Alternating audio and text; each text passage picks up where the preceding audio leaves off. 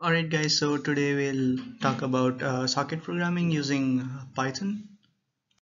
So what are sockets? You can look at sockets as just an abstraction over the port that is provided by the operating system. Now, what is a port? So port is just a medium to establish endpoint communication for an application between any two devices. Now, a socket is just an IP address and a port number pair that allows us to connect many applications in the same device with many different other devices in the network. So, why do we use sockets? So, sockets are just ways to send and receive data across the application. You can just think of it as a pipe. So it's just like a pipe that connects between a client and the server and allows you to share data and communicate between them. So from socket perspectives, there are like four operations that you do. You create a socket, you read from the socket, and you write to the socket, and then you close it when your operation is complete.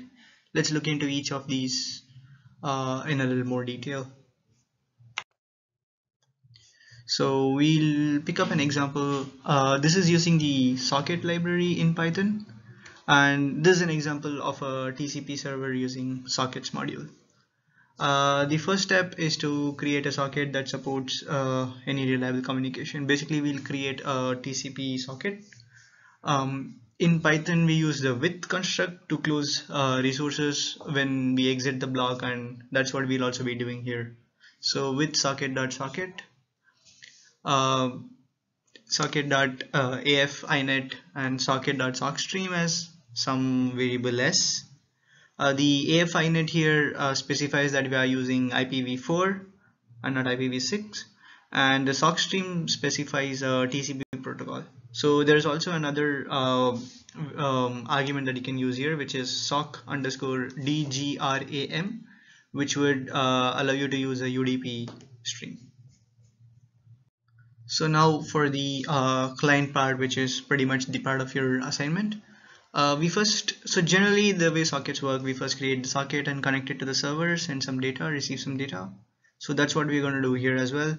So to connect to a server, there's always a requirement of an IP address and a port. So as we mentioned, this is what a socket comprises of. We start by creating the socket like we did in the previous slide, and then we connect it to the appropriate host and port pair using the s.connect command, which you can see down below. And s.sendAll will start sending bytes of data across the connection that we have made, followed by s.receive, which will receive data from the socket. The 1024 that you see in s.receive's parameters is basically the maximum number of bytes that it can receive for every receive call that it makes.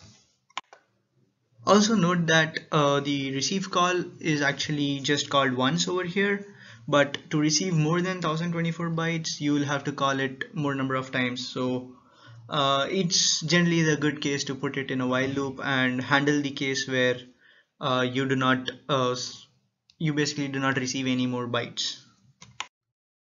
The server comes in very similar to the client, except that the server also listens to incoming connections, and for every client that it is connected to, it will create another instance of the socket.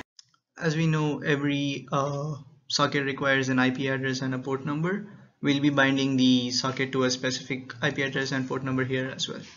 So we use the socket objects bind method, which will bind the host and which will bind the socket to a specific IP address and port.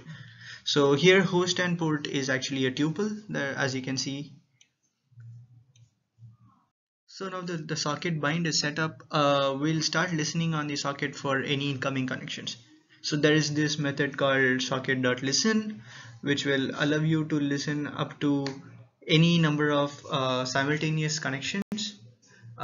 we have to pass the number of connections over here as a parameter. So as you can see below, s.listen of 10 can listen to at most 10 connections over the socket simultaneously.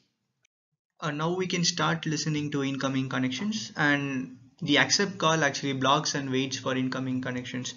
This returns another socket object when a client connects.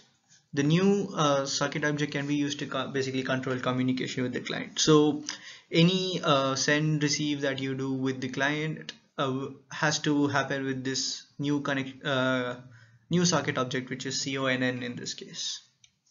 Once that connection is established, which will happen when the client does an s dot connect on this specific server, so on the specific socket, sorry. So with that, the connection is established, and when it starts sending or receiving data, we do the same thing with the server by handling the data appropriately. So we just have like a while loop um, and handle the receive for the from the client based on the number of bytes, just as we saw on the client side. So we can see here the CONN object is used instead of the S object, whereas both of them are still sockets. But this CONN specifically mentions that we are using the specific client server pair. And this is pretty much the complete server code that we have. Um, as you can see here, the port number has to be greater than 1023 because the other ports, the port 1 to 1023, are reserved ports for the system processes, like 443 is HTTPS and 80 is HTTP, things like that. So you will not be able to use those ports specifically. The host 127001 here is just the loopback interface, which points to the your local machine itself. And this is the entire server code. We've just kind of stitched together all the above explanations that we have.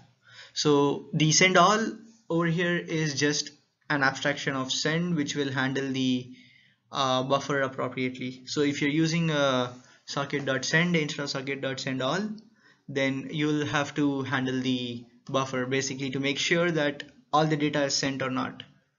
So send all is just an abstraction. You can look at it as it automatically handles the size of the data.